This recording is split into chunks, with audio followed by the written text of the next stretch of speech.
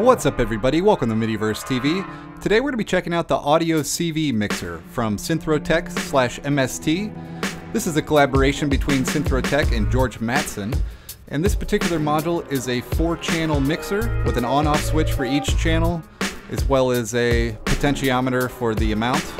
And then we've got our output with a potentiometer as well, and then an inverted output. So we're going to start off by setting up some triggers from our Akai MPC to these two drum modules here.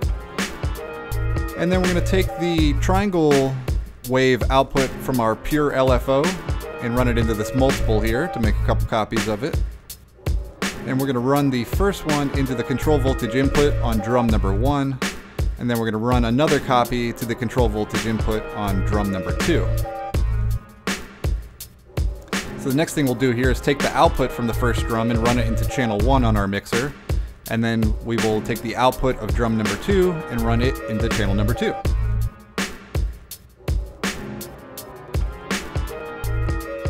Now we'll go ahead and plug our speakers into the master output here.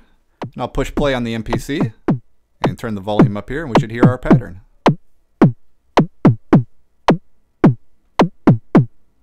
So now we've got our kick drum on the first channel there and our sort of snare sound on the second. And we can use these switches that turn them on and off. And it's nice, there's no kind of click or pop or anything whenever you use the switches, so it's kind of perfect for live performance.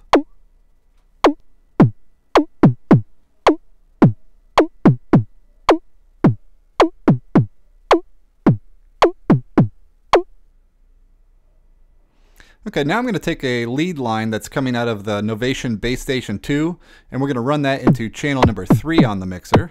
I'm going to go ahead and start it up here again. And I'll flip the switch to turn it on.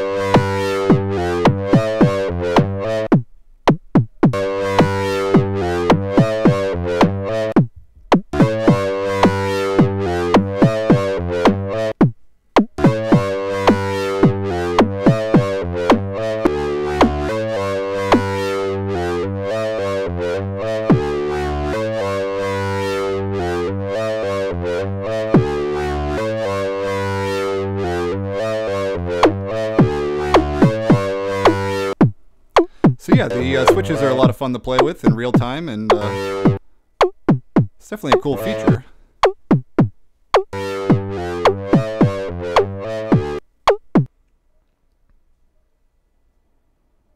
Okay, we're going to keep moving on here. We're going to take the square wave from our pure LFO output and run it into this multiple here. And I'm really just doing that because the cable isn't long enough, so I'm going to go ahead and copy it. That's okay though. And we're going to run that into our VCA, the control voltage input on our VCA. That way the VCA will open whenever the square wave is high. And then we're going to take the square wave output from our VCO and run that into the audio input. And then we will take the audio output from that VCA and run it into channel 4 on our mixer.